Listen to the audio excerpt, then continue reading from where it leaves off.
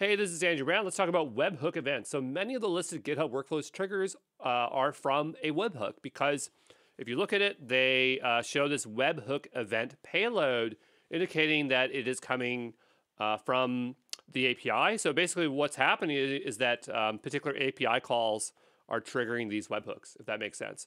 What is a webhook? A webhook is a public-facing URL that can be sent to an HTTP request, often requiring authorization to trigger events from external sources.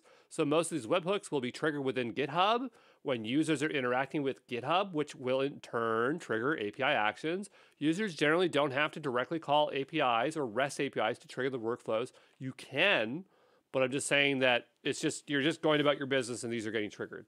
But what we really want to know about are the external webhook events. So if we just talk about webhook events, we're probably talking about the external ones. And in order to do this, we have to use the repository dispatch. There are some things we need to know. So in particular, which is it will only trigger workflow run if the workflow file is on the default branch.